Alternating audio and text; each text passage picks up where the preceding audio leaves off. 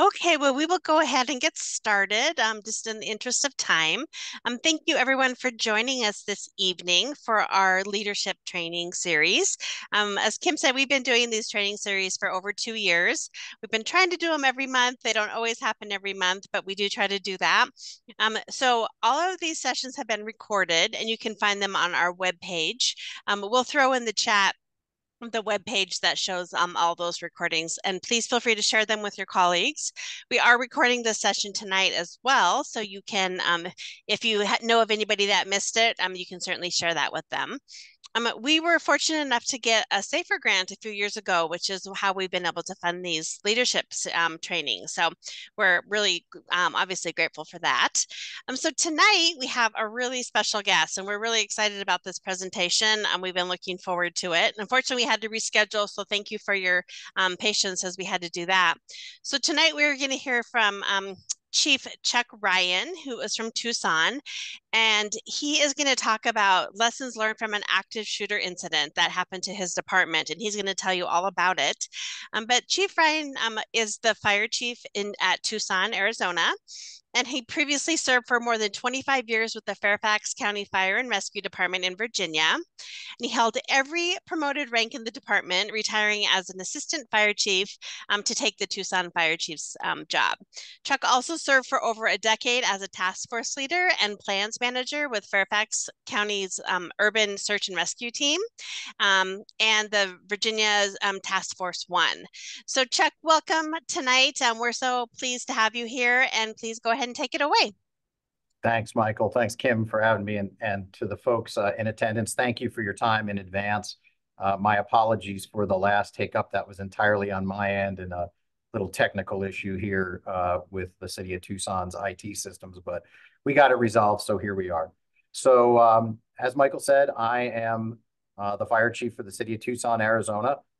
We are a little bit of background. I feel I owe it to my employer to at least share this with you. The second largest fire department in the state of Arizona, second only to the Phoenix Fire Department. We serve a full-time population of about 560,000 people over about 230 square miles. Plus, we support our international airport here and work closely with our military partners at Davis-Monthan Air Force Base, as well as the 162nd Air National Guard Wing, which is an F-16 training base here in town. So we've got quite a footprint, and we're a fairly large metro department. So we deal with metro and urban challenges every single day. But the story I'm going to share with you today goes back to July 18th of 2021. I'd been the fire chief here. I was appointed as Tucson's fire chief in September of 2019, right at the end of September. So I'd been here less than 2 years when this event occurred. But what I want to share is, as we go into this, first things first, is a little bit. It's a clip from just a compilation of news clips, and the question I pose rhetorically to the group is this our new normal? So unfortunately, the volume is a little bit lower than I would like. So I'll give you a second to turn your volumes up so you can hear these clips in series, and then we'll move on through the presentation. So we'll roll with it here. Police say the guy fired a shot at them. And tonight, the city of Stockton in shock and in mourning over the loss of a firefighter killed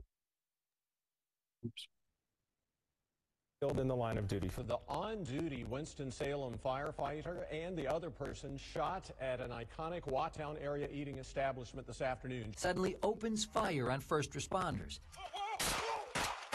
Firefighter Mitch Lundgaard was killed. Firefighters are starting to put out the flames at this point. Police say the suspect starts firing at firefighters and neighbors. That's not what we come to work to do, is to get shot at. That's not what we sign up for, but sadly it's become part of our experience now. And our captain, who had been struck, still had the presence of mind to make a very clear and understandable radio report to the battalion chief, who then told all other incoming units to hold off and stay away. 2 firefighters shot and killed while responding to a fire on Christmas Eve. in Webster, New York. As we hear from the family of Elijah Boatley, the 20-year-old shot and killed by deputies on Friday night. MCSO saying he was wanted for shooting at firefighters. Captain Dave Rosa leaves behind a wife and 2 children, as Carlos mentioned. He was a 17-year vet and was responding to a fire alarm call when he was met with gunfire. Antioch police are investigating a drive-by shooting that sent a firefighter and a paramedic to the hospital. When firefighters broke open the door, the man inside opened fire. One officer had to be pulled to safety. He was one of 2 officers wounded in that shootout. Lying on her back in the road. But in just a matter of seconds, someone yelled, "She's got a gun." The driver, who refused medical treatment, started shooting. We do know that 2 firefighters were shot. They are both in critical condition right now. I just got rammed here at Campbell and Irene Vista.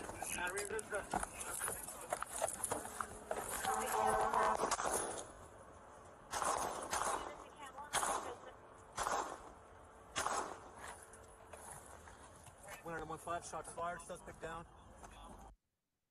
So what you saw there was a compilation of clips over the past 5 or 6, 7 years from across the country and here in Tucson.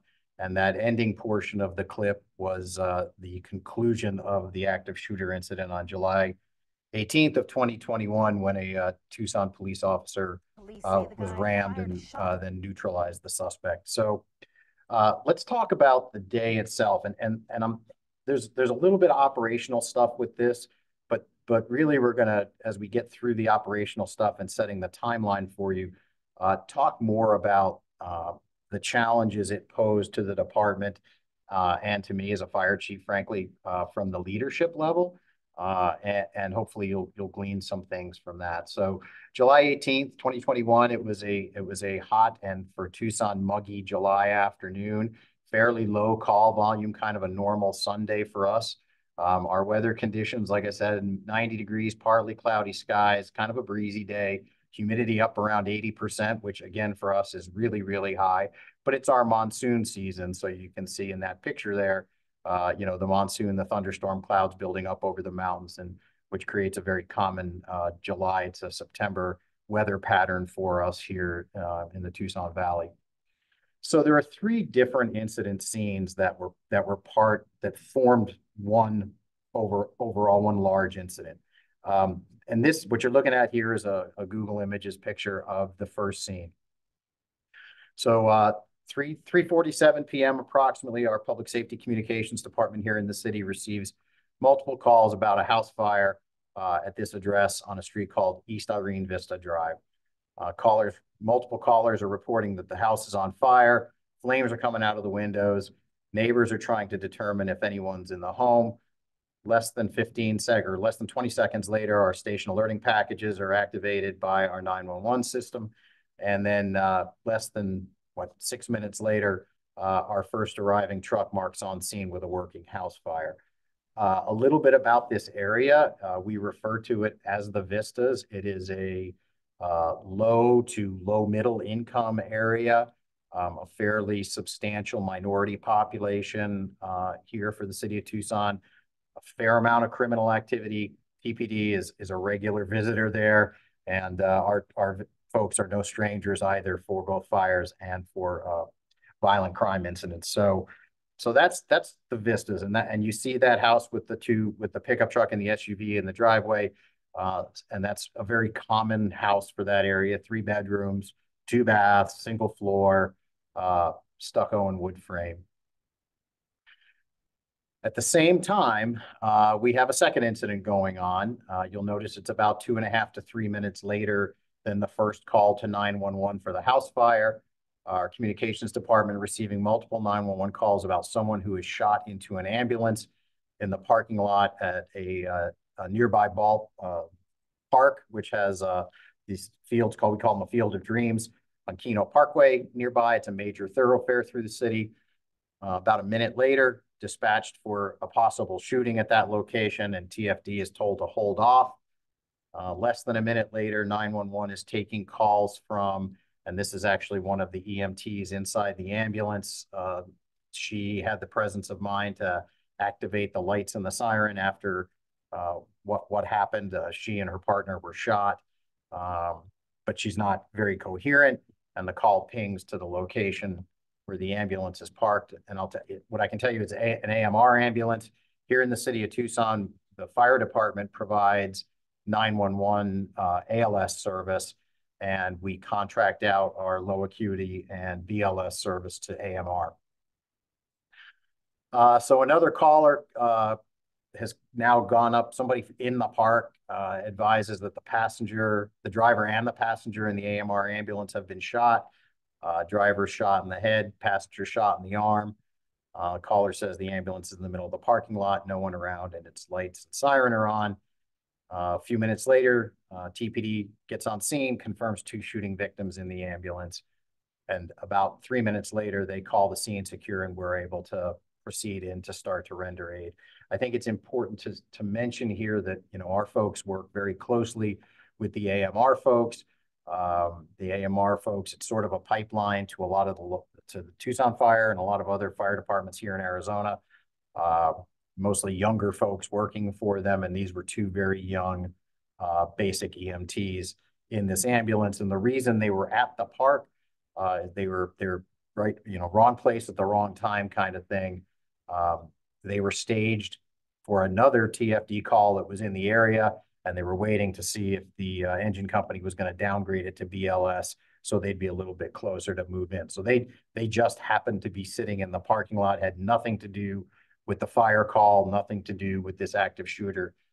He happened upon them and created a victim scene there. And then the third part of the incident was right what you saw at the end of that video clip.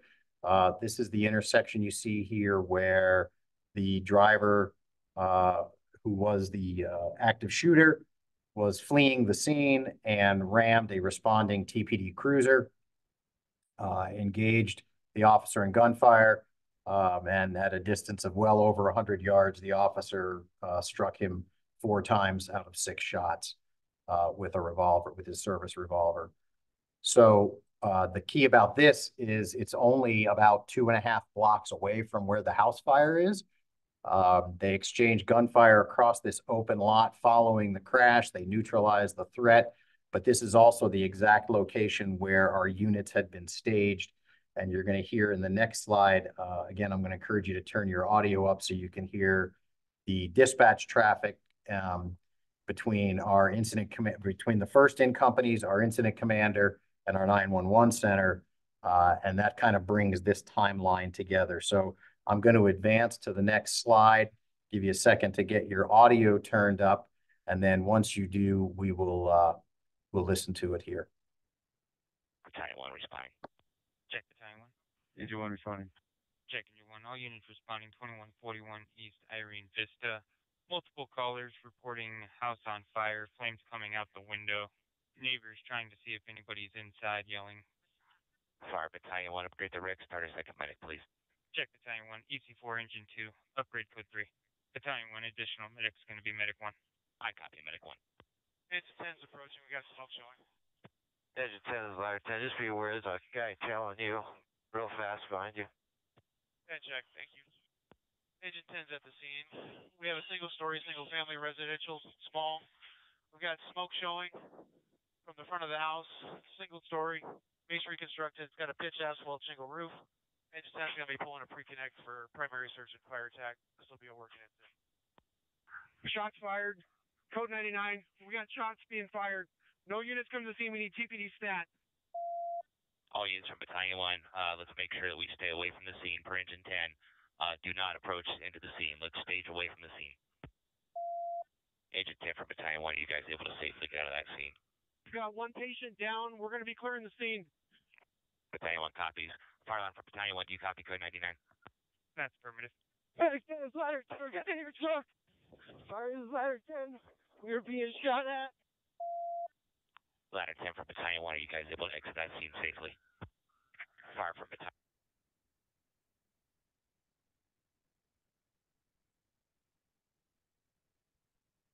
Battalion 1, go ahead and start me a to the... Sorry about that. Engine 15. Engine 15. Let me back it up just a tiny bit. Relay it to us if you're able to. Hang on. Engine 10 in the back of Medic 10, we fled the scene. From Battalion 1, do we have TPD in route code 3? That's affirmative, sir. They have multiple units in route. Who are my medic trucks en route? Subject is a 20s, 30s black male, still has a firearm and is shooting. Command, this is ladder 10. I have my engineer and one firefighter from engine 10 in the back of medic 10. We fled the scene. I'm missing both of my firefighters. I copy that. Which firefighters are we missing? Battalion 1 is ladder 10. I'm missing firefighter Phillips and firefighter Palmer. Firefighter Phillips and firefighter Palmer from Battalion 1. Do you copy? This is firefighter 2, Palmer from ladder 10. Are you code 4, sir? I am code 4. Do you have firefighter Phillips with you? Firefighter Phillips and Telesi are present with me. I copy that.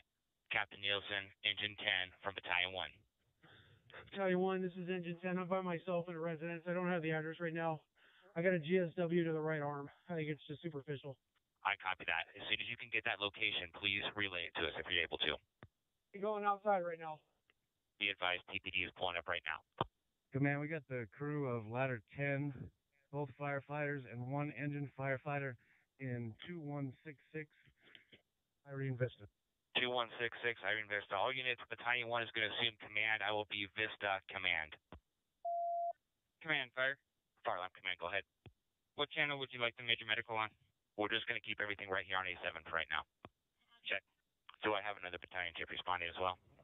You have Battalion 4, EC2, Medic 22, Medic 45, Medic 7, all en route. Fire from command. Give me those units again. I have Battalion 4, EC2. Affirmative. Ladder 1, Medic 22, Medic 45, and Medic 7. Command, this crew 10, the shooter was walking back and forth behind ladder 10. He's in a striped shirt and still holding a pistol in his right hand. Command copies fire alarm. This is command. Are we able to relay the information to TPD, please? That's affirmative.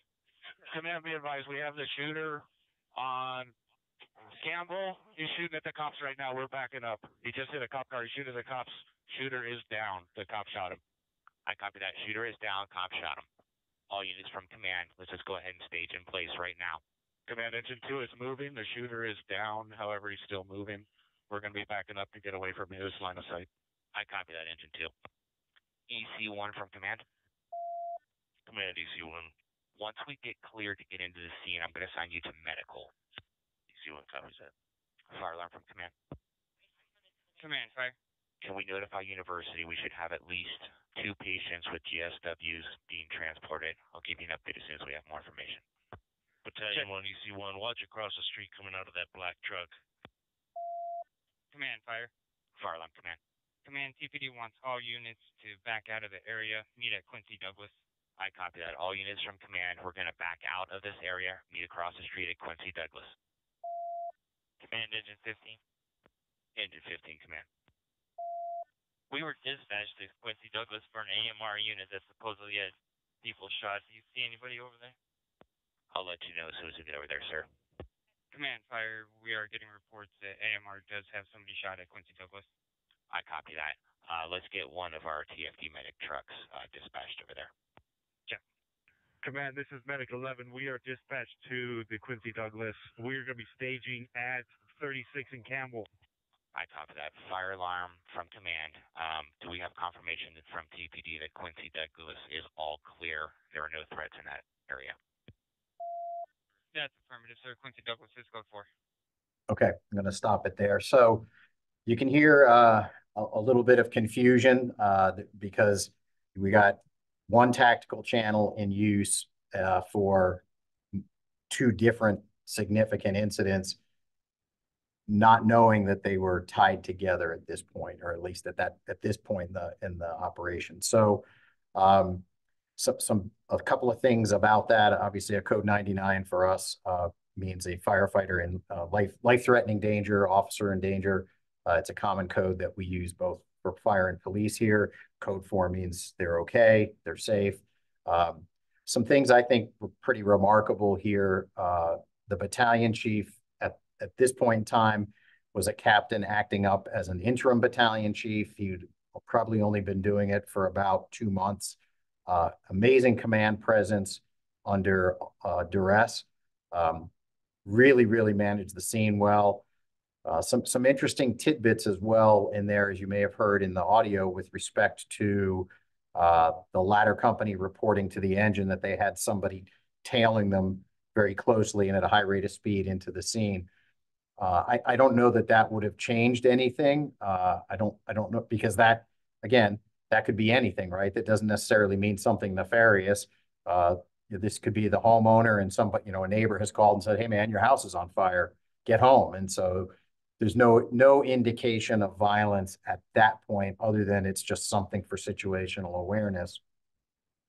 The other challenge that was presented, obviously, was when they said the AMR unit at Quincy Douglas Park, that is the Keno Parkway location, that Field of Dreams, the formal name for it is Quincy Douglas Park.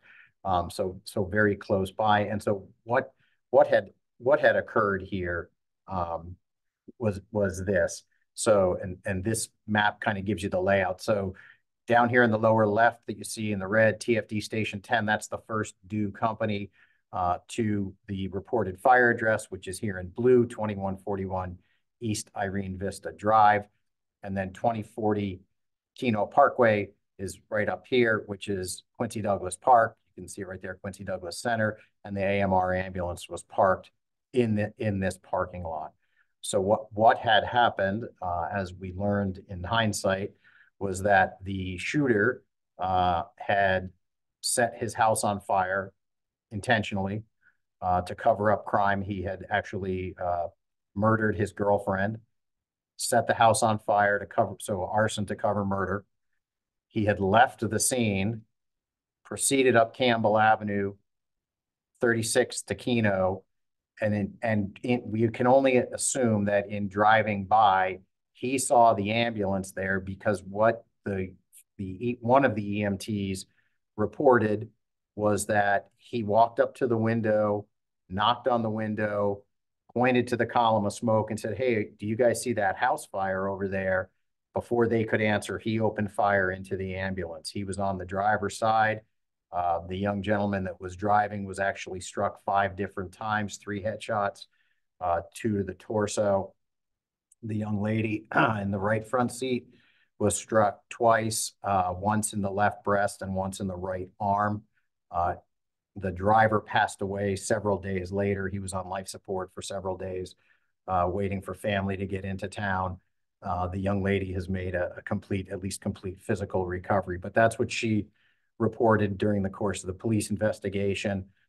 She said she saw him speed off and then head back down Keno Parkway, coming back down towards the location of the fire, presumably to, try to shoot some more people, basically to stop the folks from suppressing the fire at his house.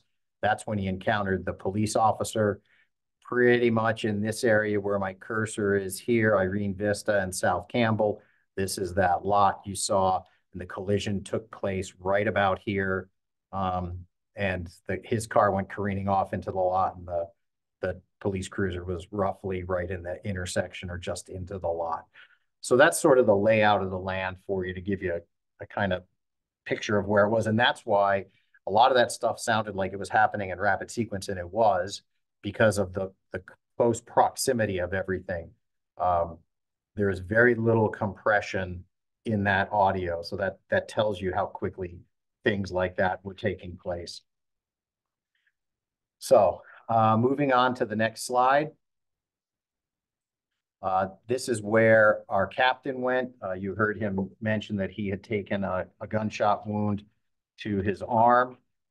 What had happened was, after he gave his size up report, that's almost immediately when the shooter engaged our folks. He put 2 rounds into the back of engine 10. The engineer had put the truck in pump gear and was getting out to go to the pump panel. The firefighters had come off the truck to advance a hand line. And as the captain was finishing his radio report, the shooter walked around to the front of the cab. He raised the pistol, and we don't know if the pistol jammed, but we were told, he said it looked like he squeezed the trigger. Nothing happened. He walked over to the captain's window on the right side of the truck.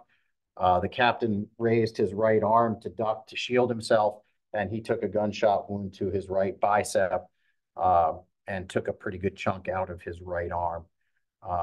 That's when the shooter then started to shoot at the ladder company, which had pulled past the truck up into the area here at the South Lloyd Vista intersection. So up in this area here where the cursor is, he started shooting at them. And then that's when he dropped one of the neighbors literally at the tailboard of the ladder truck right in front of our folks.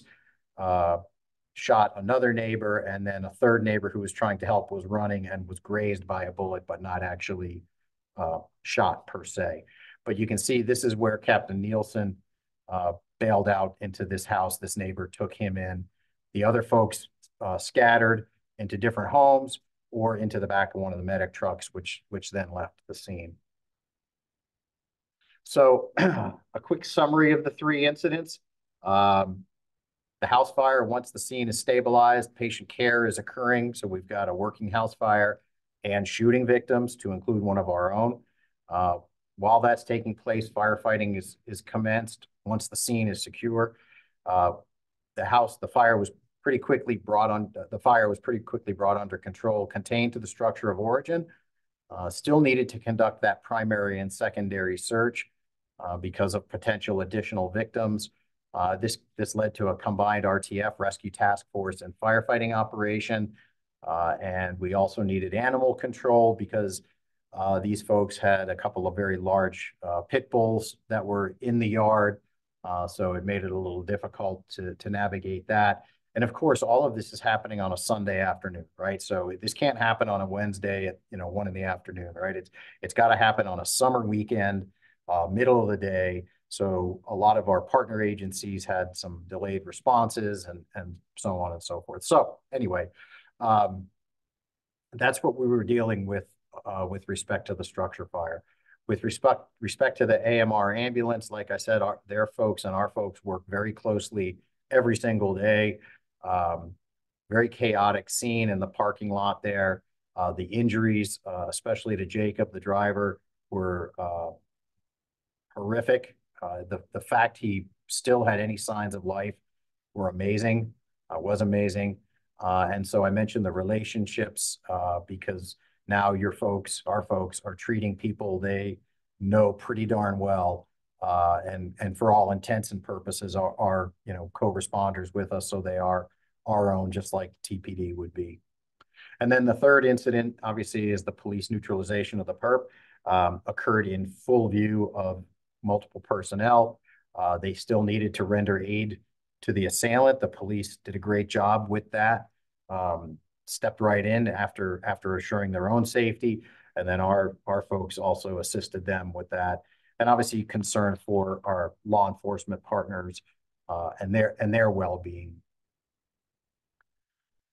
So that's the incident or the incidents, but then you move into the post-incident phase. And so I can tell you as a fire chief, and for those fire chiefs on the call here tonight or on the program here tonight, it's pretty chilling when you hear radio transmissions like that.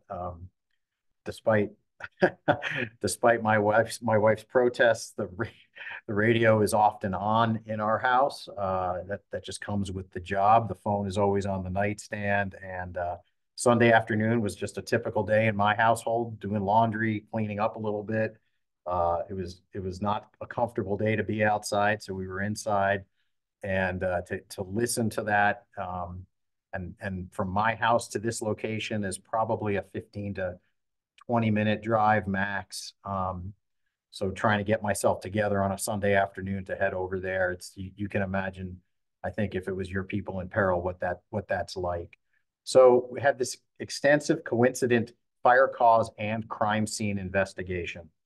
Like I said, this was arson to cover murder, and our crews found the burned body of this gentleman's live-in girlfriend in this area where you see the boarded up room here on the Alpha Bravo corner of the house. She was basically in that area.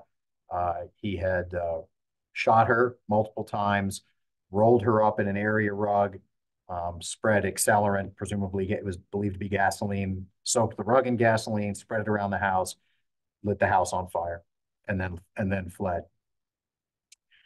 Heavy commitment of resources, certainly a need to cooperate with the law enforcement investigation, and we'll talk about that.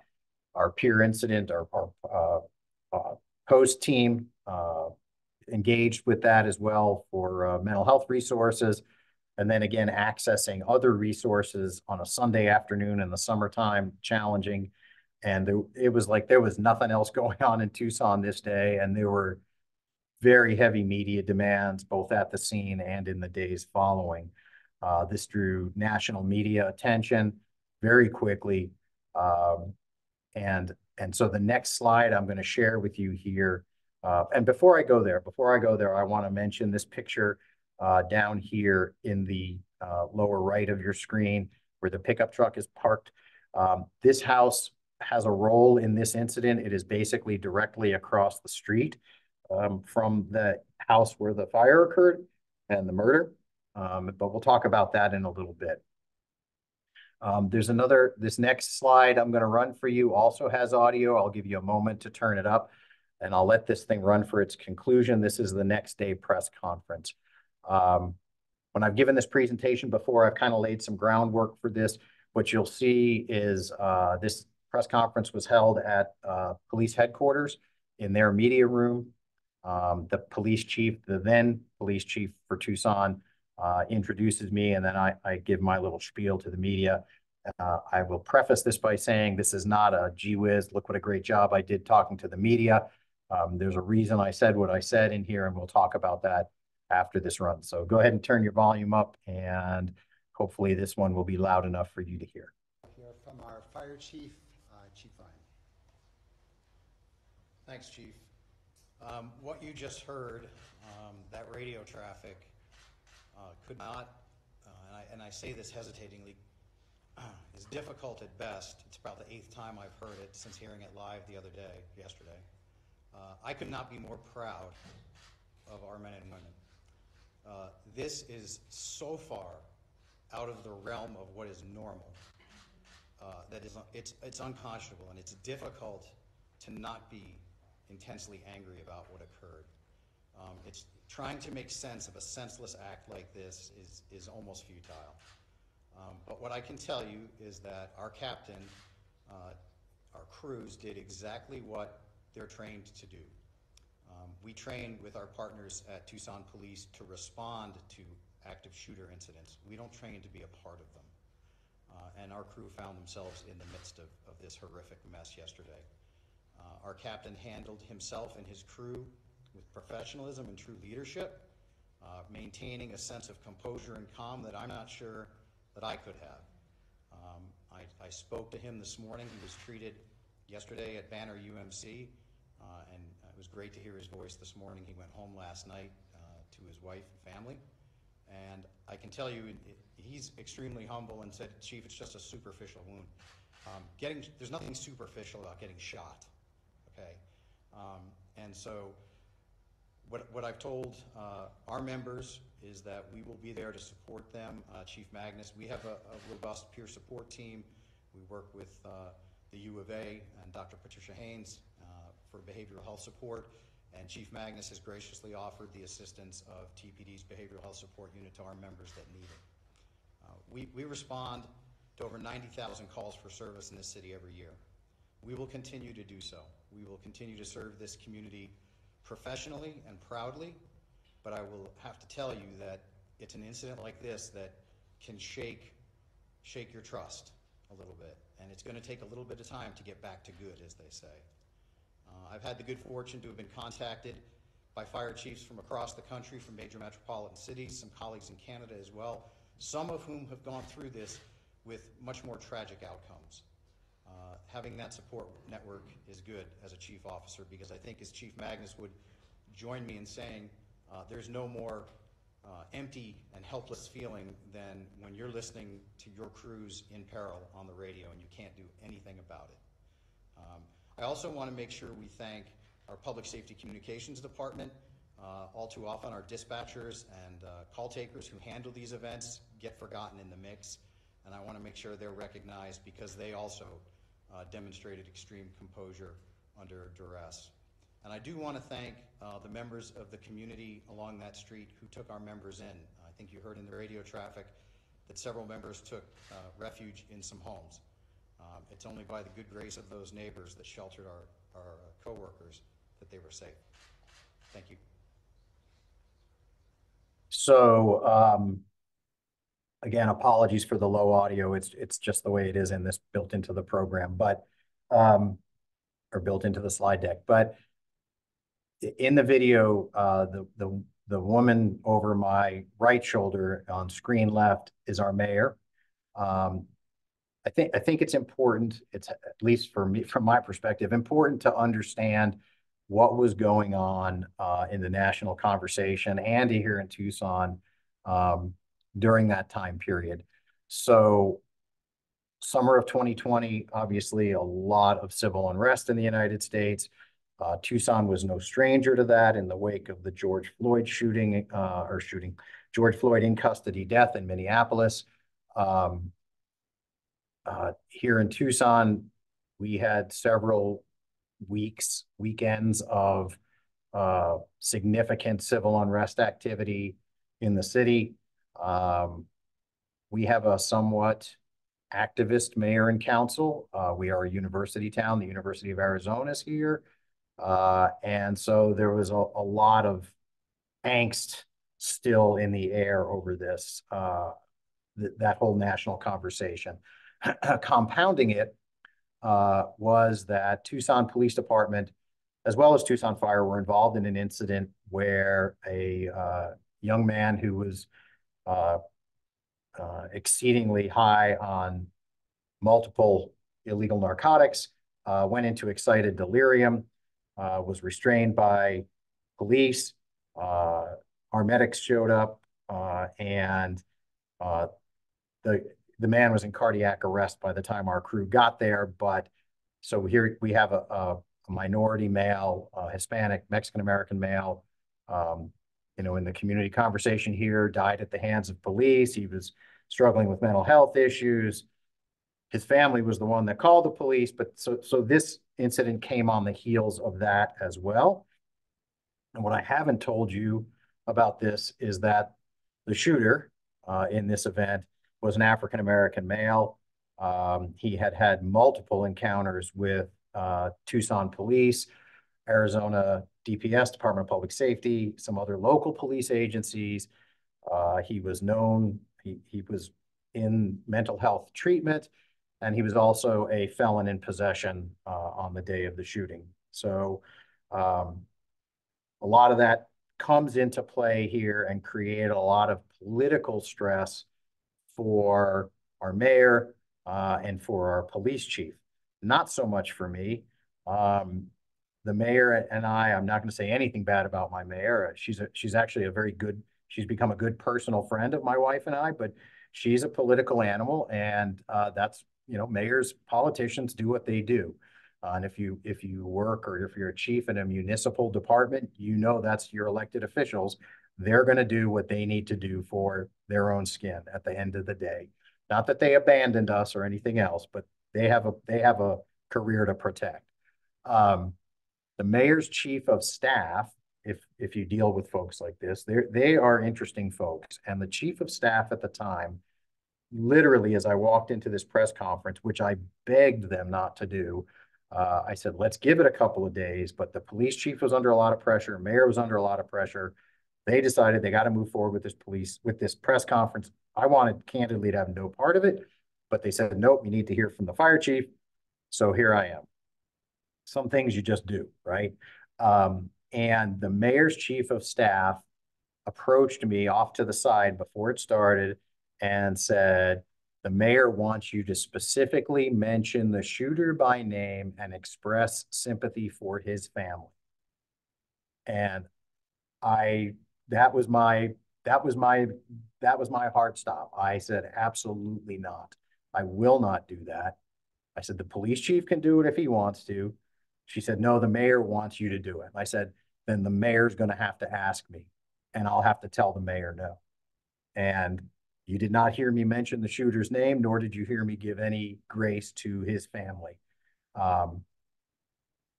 That was just not going to come out of my mouth that day, nor has it any day since.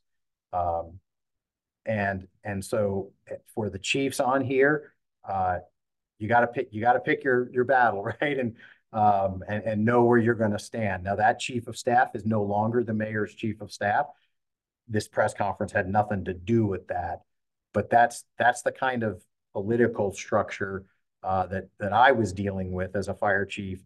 And I know in talking to some other fire chiefs from major cities who've had these sorts of things occur, they face somewhat similar challenges, although it tends to rest a little heavier with their police chiefs. But that was it, and I felt it was important in that conversation to acknowledge the people that we acknowledged, you know, the 911 dispatchers, and especially the residents of that community. That's who I was willing to say thank you to, because candidly, the police don't have a great relationship in that community. Well, at the time they didn't. It's improving, and nor did we, right? Because most of the calls there had negative outcomes, irrespective of our interventions.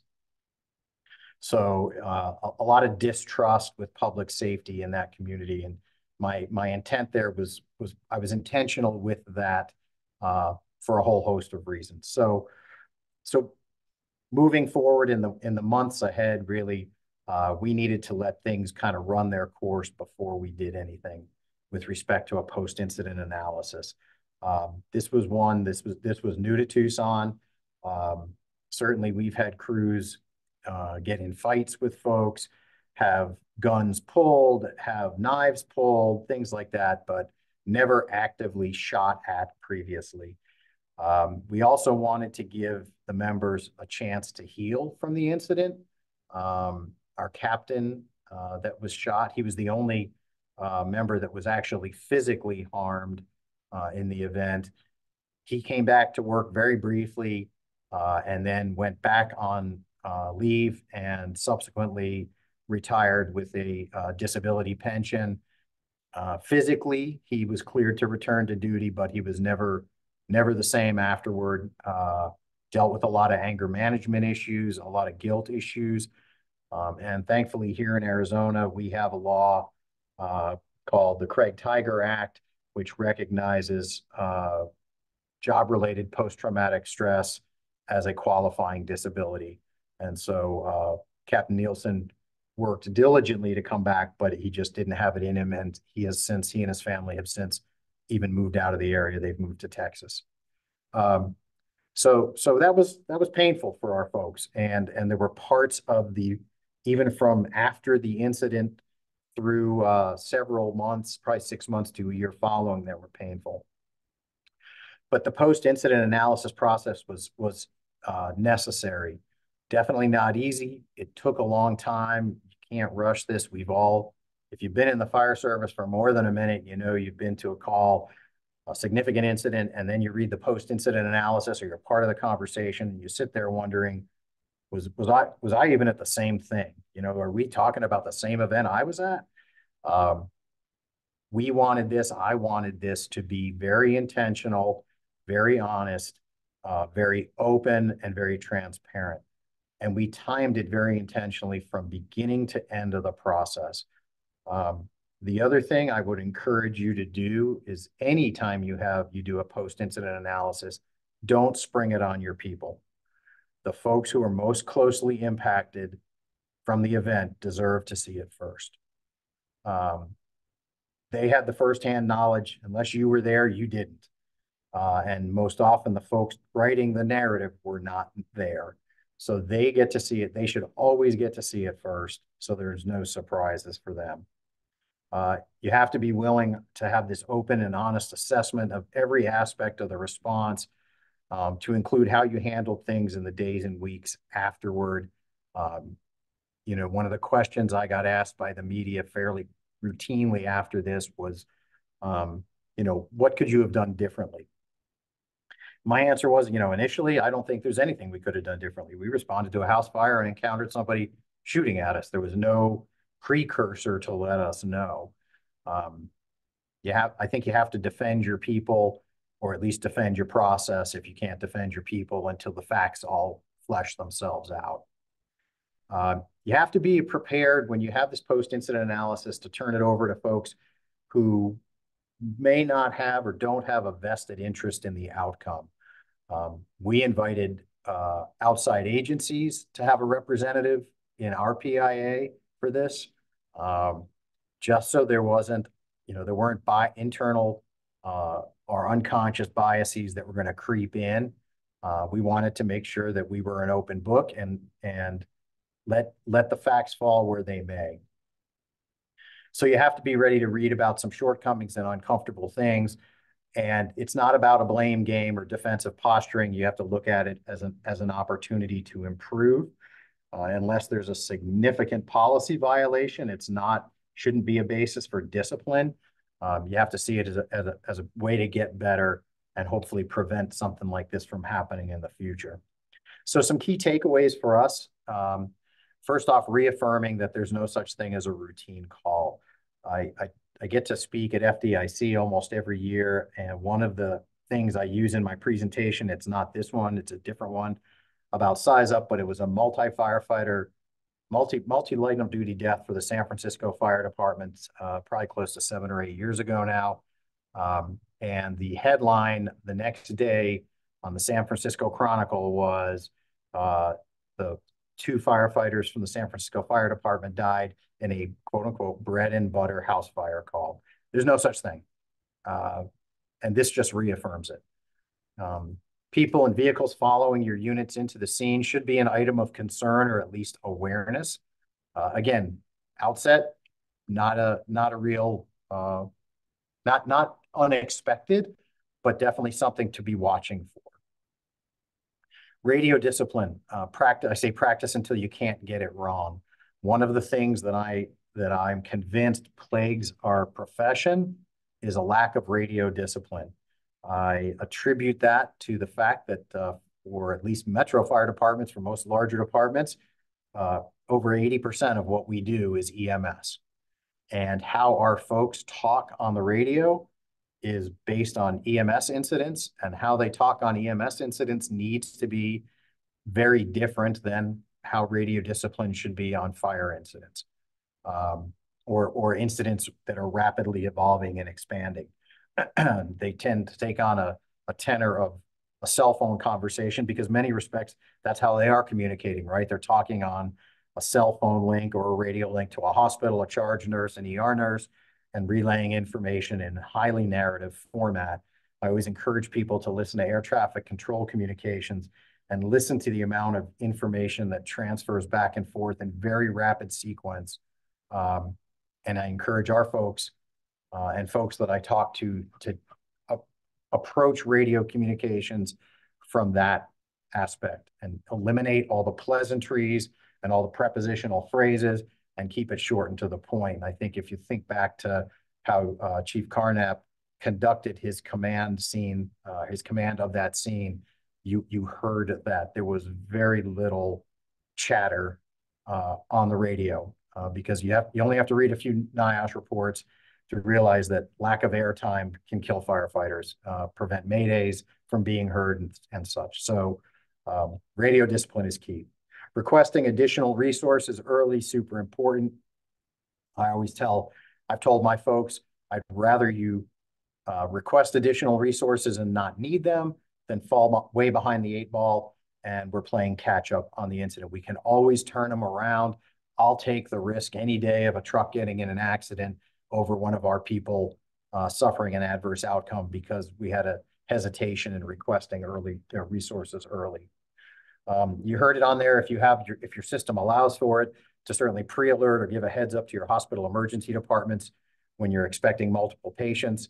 The last thing they want is to have multiple patients dropped on them. We have 2 level 1 trauma centers here in the city of Tucson, 2 other level 2s and 1 level 3. We do not have a regional hospital coordinating system here like we had back in the National Capital Region. Still something that's being worked on, but to the extent your communications folks can let the hospitals know to potentially expect multiple trauma patients, that will be a big help to them. The other thing is, if your radio system and your radio processes and procedures allow for it, request those, have your ICs request additional radio channels to help manage communications. We call them ECs here, executive captains. There are EMS supervisors. They are fire captains in a support role to the battalion chief. So they operate in a battalion management team. They respond individually, but operate as a battalion management team. So using folks, having an IC aide, a deputy, to help manage multiple radio channels is really important, especially if you're going to get into air operations, if you need a medevac, that sort of thing, or you're running what we call a major medical. Some places call it EMS task force, triage, treatment and transport, however you manage it in your place, trying to pile all that onto a single radio, operational tactical radio channel is really challenging. So trying to use multiple channels for that would be helpful. Some other takeaways.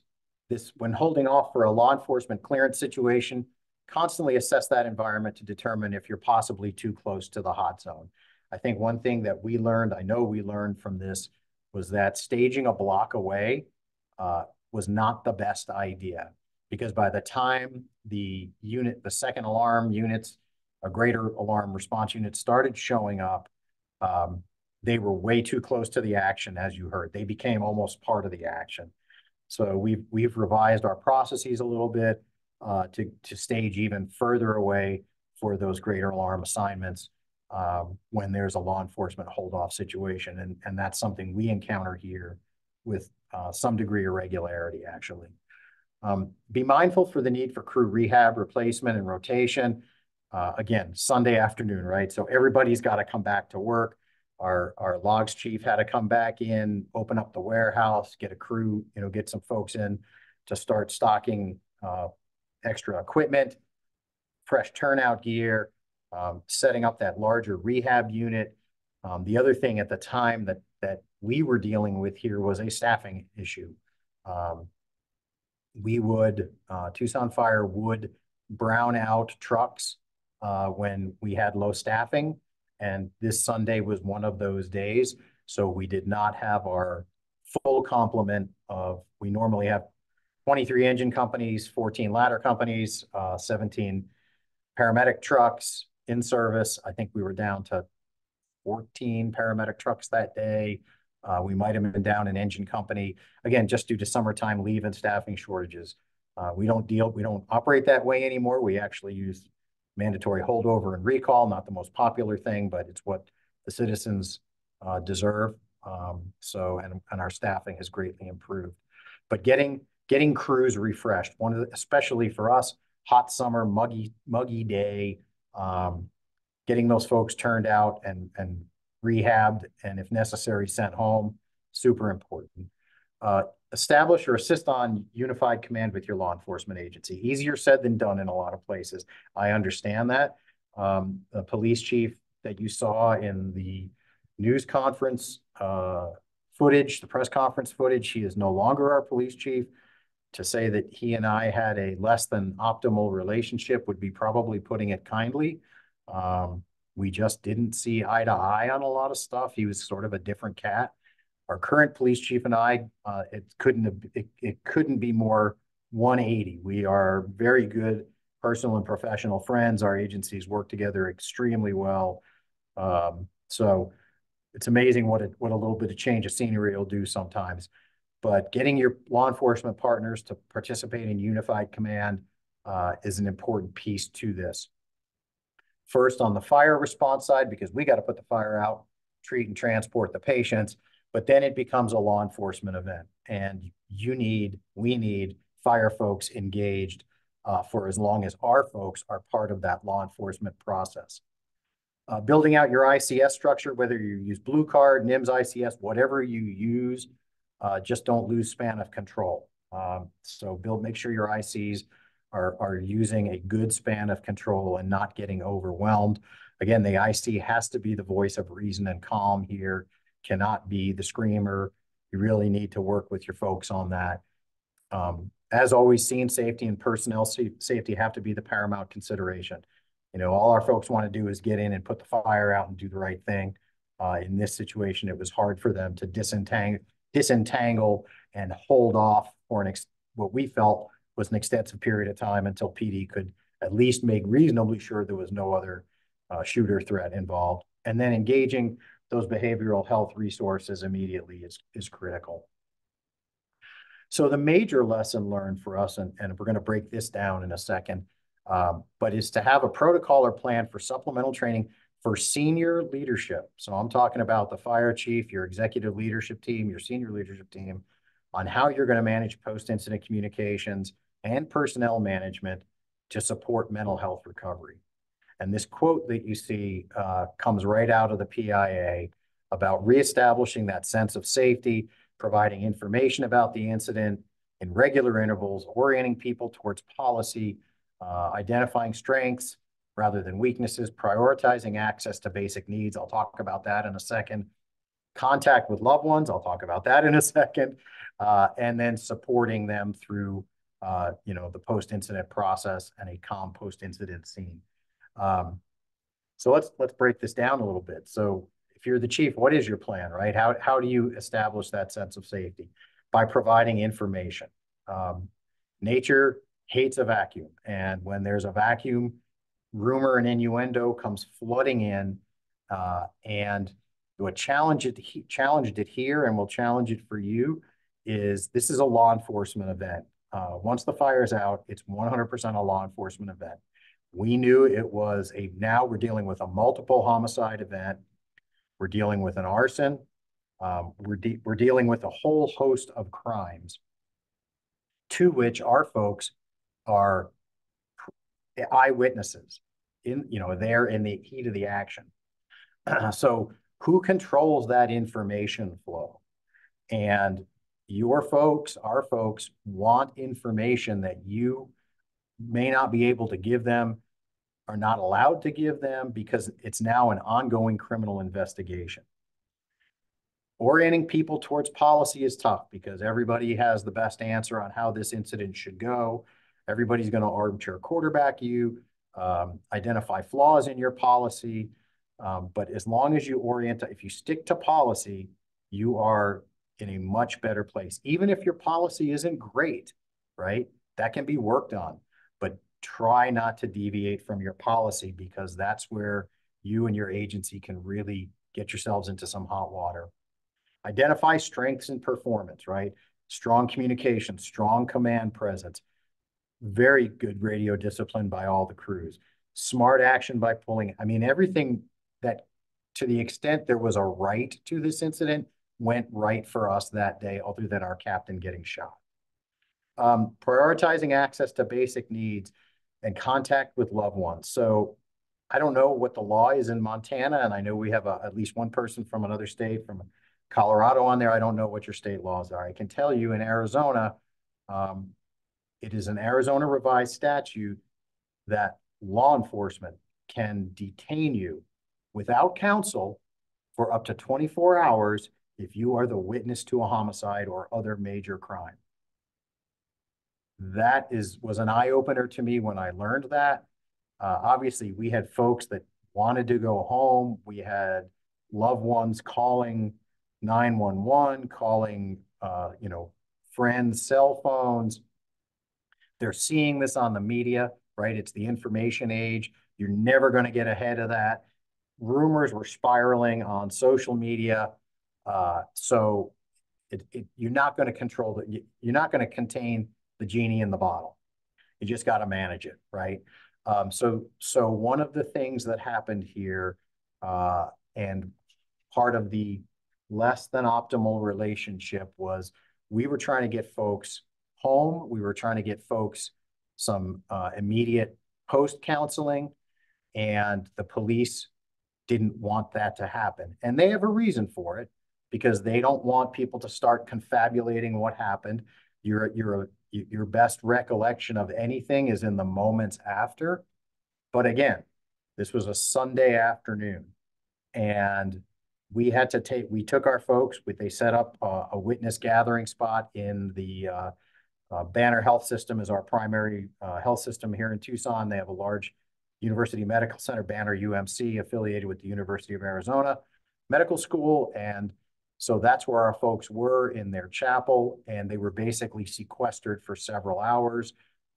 We don't stock uniforms. So we use a uniform vendor. We had folks who were in bloody clothing. It was kind of a hot mess for several hours, and we took a lot of heat over it, and probably rightfully so. But as forceful as I was with the police chief, he was as forceful back, and he had the law on his side with this one. We were finally able to get folks, at least some kind of change of clothing, allow them access to their cell phones so they could contact loved ones, things like that. We were able to get our chaplain and our post team in there, which then started to calm things down. But the first couple of hours afterward were pretty chaotic and pretty frustrating. So as we get ready to wrap this up, and I'm happy to take any questions if you throw them in the chat, or we wanted to just open up afterward.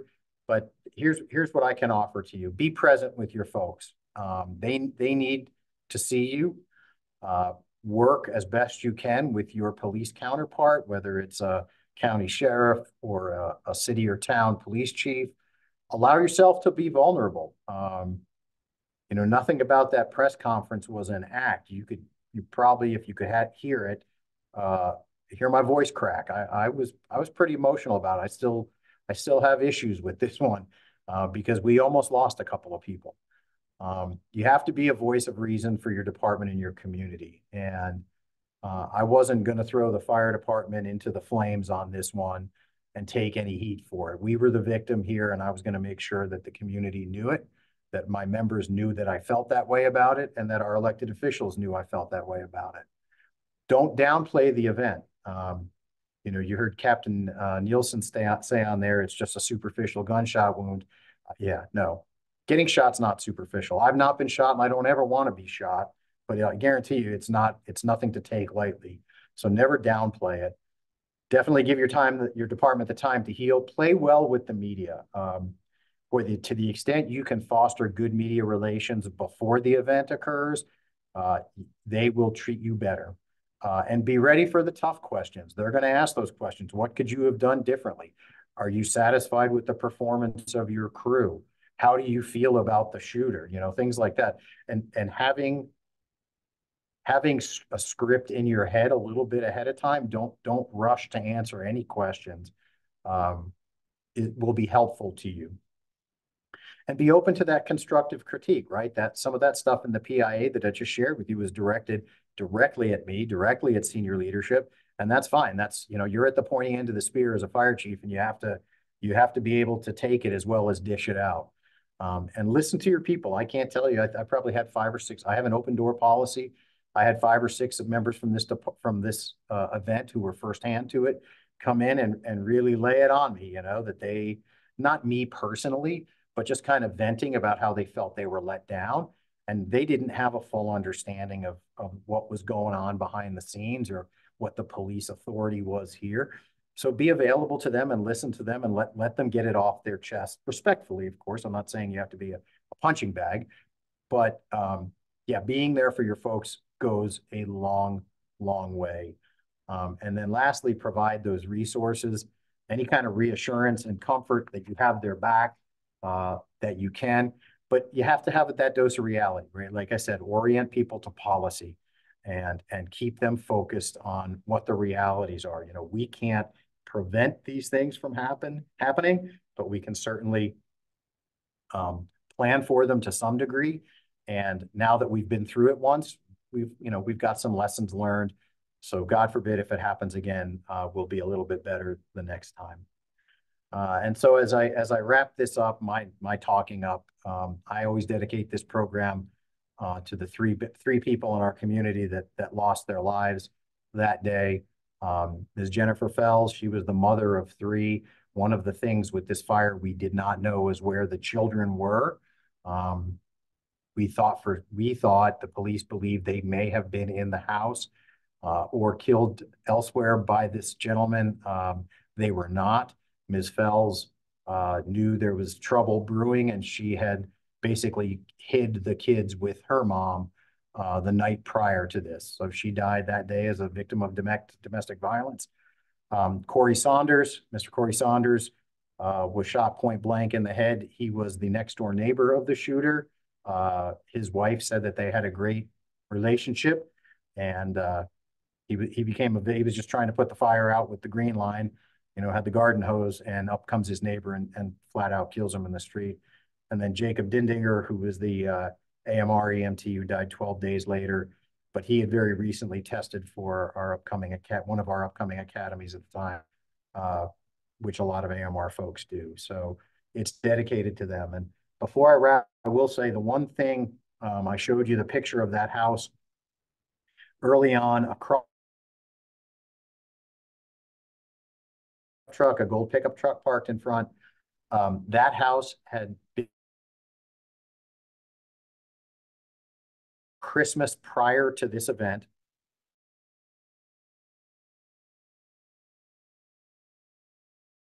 The shooter's stepdad and his mother, they both perished in that fire, and the crew that responded to this incident and got shot at and shot by him treated him for superficial burns that night when his parents' house caught on fire. So it was a really weird Twilight Zone sort of twist of events that came into play and all culminated in a pretty tragic event on July 18th, 2021. So thank you for your time. I'll hang out. If anybody has any questions, certainly happy to take them, and I'll go ahead and stop sharing my screen now. Thank you so much, Chief Ryan, for sharing that incident with us. That was really amazing for you to do that. I'm sure it's not easy to live through every time you do that presentation, but we are so grateful for your lessons learned and your takeaways. So thank you for that. So I just want to open it up for any questions or comments. Just go ahead and turn your cameras on and ask Chief Ryan anything you'd like to ask him. I do see one in the chat here. Good. Josh from Bozeman proposed this question. Any major changes that we've implemented on fire medical responses from this event? No, other than that we do make mention of it. We use it as an incident that we review in our captain certification classes. It's something our folks have to take before they are eligible to compete for the captain promotional process. But we really didn't implement any significant operational changes other than just encouraging stronger situational awareness. We've worked with our partners in communications about doing a little bit better information sharing with respect to tying incidents together. Again, there's no way that they really would have known that the shooting at the park, and again, I hate to say it, it sounds terrible, but shootings at that park are not uncommon either, right? So, but the two events in such close time and in such close proximity is something that probably could have been relayed, if not by CAD message, then by radio to the incident commander. So that's something we've worked on with our comms folks, and they are a standalone department, right? They have their own director. They serve both Tucson Police, Tucson Fire, as well as some other smaller police departments and regional fire departments around us. So they have their own protocols and their own director that I have to work with. The second part of Josh's question with respect to RTF, Rescue Task Force, how involved in training is TFD with TPD and how often, to what extent? We do it annually with them for in-service training. We use learning management system, vector solutions, target solutions, so that it's an annual refresher for us on that. And it's taught as a 2-day class in each of our recruit academies. I can tell you that every uniform member of Tucson Fire, well, every riding position in the field now has an assigned ballistic vest and helmet. Every staff officer, every battalion chief, from me on down, has a ballistic vest and helmet, just because of unfortunately, the dangers we can run into here. We had previously only had them with our battalion chiefs. They would have a set of 4 vests, 4 helmets to help put together an RTF. But that's how we roll now. Everybody's, and through either general fund purchasing or grant funding, that's how we've gotten to that point. Perfect. Thanks, Chief. You bet, Josh. Great. Thanks for your questions, Josh. Any other questions or comments? Chief, this is Eric Klass from Colorado. I just had a quick question, and I want to get in the weeds about the operation, but you talked about the need for unified command and how we link up with law enforcement when their scene is so active. We're staged. But how did you re-engage in the firefight after that had went down? When did you know? Did that go through your dispatch center? Did your IC end up getting a link? And then lastly, would you consider your firefighting operation like an RTF? Was there protection for the hose lines at that point? I mean, that just what a dynamic scene. Yeah, so great question. And so here's how that played out. After the crews cleared the scene, TPD, as quickly as they could, assessed that there was no other immediate threat. We re-engaged, and we very actively employ exterior knockdown under the right conditions. This was certainly the right condition. So a quick exterior knockdown. The windows had vented from the house. So a quick knockdown, but we had 2 officers that got a probably 3.5-minute lesson in SCBA. And our folks donned they took off their turnout coats, donned their ballistic vests, reapplied their turnout coats, and then went in at least within a few feet of the front door with TPD there with their at that point they switched to rifles, so they were ready to engage if necessary. It was a little bit different, and I got to the scene as they were coming out, and I part of me wishes I had the presence of mind to take a picture of it, because I don't know that I've ever seen it, and I really don't ever want to see it again. But it was pretty unique to see police officers wearing SCBA. But that's how we re-engaged. Thanks, Chief. That's just nothing short of amazing. That's unbelievable. Thank you. Yeah, you bet. Thanks for being here tonight. Hey, Chief Ryan, it's Will Seeley from Golden Ranch. How are you? Hey, Will, how are you? Great.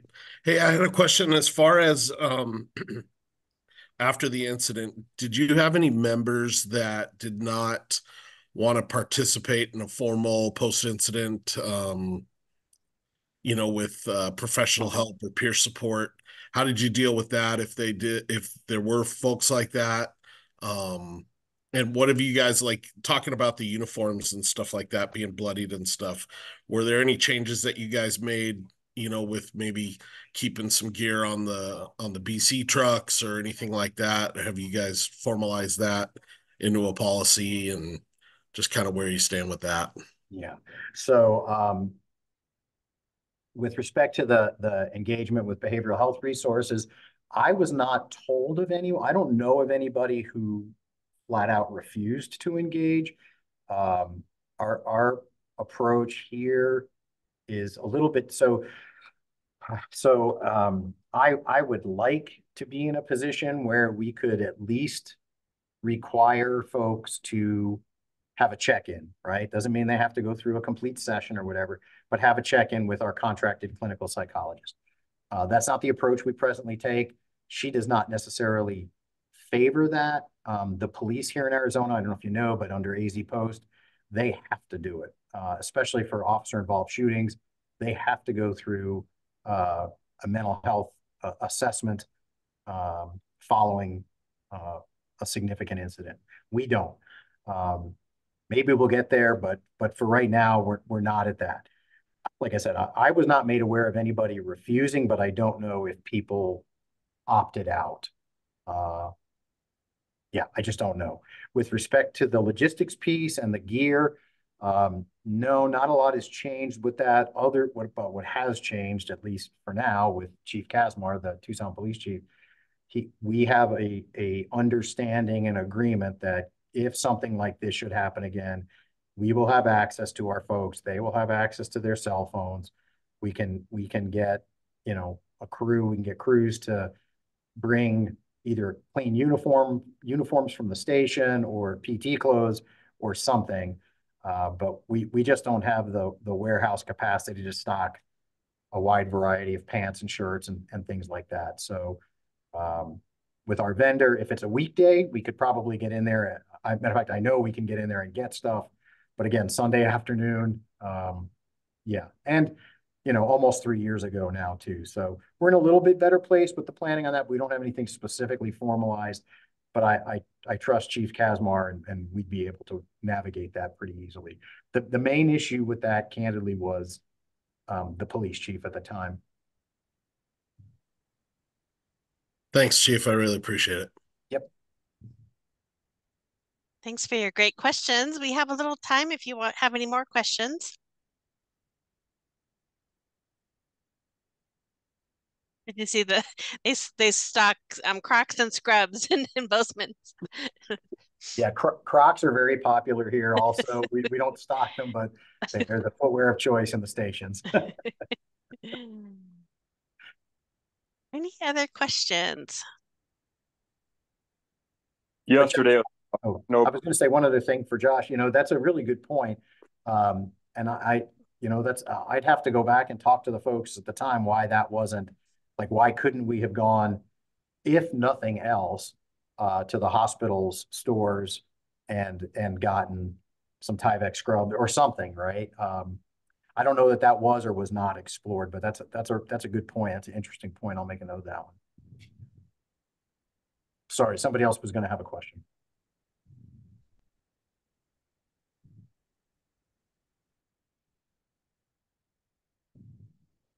Okay. Well, Chief Ryan, thank you so much for joining us. And I just want to let everyone know that Chief Ryan will actually be joining us at the Chiefs Convention, or the Fire Service Convention, that we're having in Missoula, October 9th through the 11th. So please come there and you can listen to him present again. He's presenting a couple of times. And then I did just want to share another thing with you.